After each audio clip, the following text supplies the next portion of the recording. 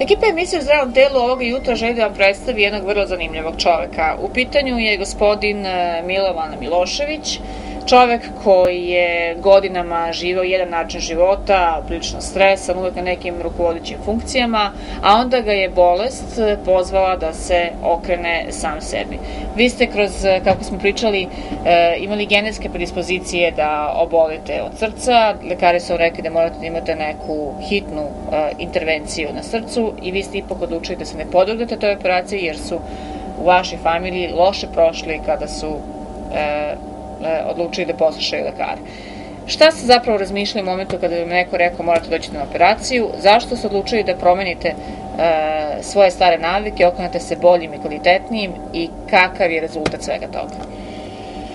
Pa, mnogo pre te najave operacije, odnosno da izvršim ugradnju 3 bajpasa, ja sam imao probleme i sa visokim pritiskom i sa uvećanom jetrom, još kao mlad oficir u Mariboru, na jednom pregledu sistematskom, gospodin Pirtvin, tadašnji pukovnik, inače specijalista, lekar, internista, kazao, mladiću, vi mora malo manje da pijete.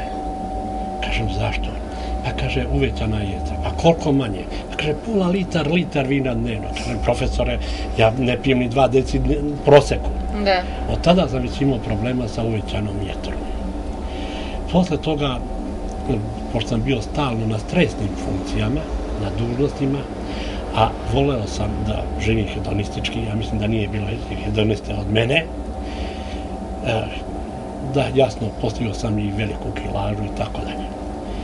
I 2001. godine u Užičkoj bolnici mi lekar koji mi je uradio eho srca rekao, čoveče, kako ste vi živi? Kažem, zašto? Vama je aorta kalcificirana. Pod hitno morate ići da uradite koronografiju krvnih sudova srca. Uradio sam to 4. oktobra 2001. godine i tada mi je rečeno da moram uraditi 3 bajpasa. Doduše, pre toga sam pročitao Ernesta Gintera Živjeti bez bolesti. Došao sam do Brojsove knjige rak, leukemija i tako reći neizlečive bolesti, a prirodno izlečive. I već sam 2002. godine pokušao da gladujem. Gladao sam prvo 8 dana, bez išta, samo na Brojsovom soku, koji sam pravio od povrća iz svoje bašte. Prvo 8 dana, 10 dana i zadnje je bilo 21 dan. I onda ste vi odlučili da svoje iskustva prenesete u knjigu koju ste nazvali Servis čišćenja organizma. Dakle, ovo je knjiga namenjena verovatno svima onima koji prepoznaju sad ovu vašu priču i način da možda u koaliciji sa lekarima učine najbolje za svoje zdravlje. Pa upravo za vreme mog boravka u Banja Luci od 3 godine ja sam se družio sa doktorom Branislavom Mihajlovićem, koji je dodušao od mene mnogo mlađi, 35 godina mlađi, i sa magistrom prirodne medicine Nenadom Janjatovićem. Oni su me jednostavno naterali da napišem ovu knjigu. Jer su znali koliko to ja znam i šta sve radim i rekli su mi, prenesi to znanje da i drugima pomogne se. Jer ova je knjiga napisana onima koji hoće da promene svoj stil života i način ishrane. Jer glavno, pored stresa, glavni uzroci bolesti su način ishrane i stil života. Kako se vi sada osjećate? Pa ja se, moram da kažem, osjećam fantastično. Ne pijem nijedan od 7 vrsta lekova koji su prepisani, ne pijem čak ni aspirin, ne pijem ništa za poboljšanje imuniteta, jer upravo sve ovo što vidite ovde na ovome stolu je poboljšanje imuniteta.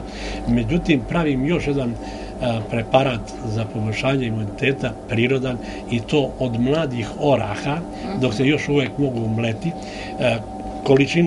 Ista količina oraha i meda samelje se i pomeša, jer je mlad orah, kada je u vreme prelaska u očvršćavanje, ima 50 puta više C vitamina nego ribizla ima više od limuna.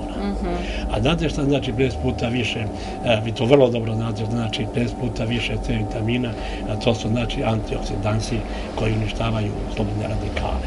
I to je fantastično za poboljšanje imuniteta.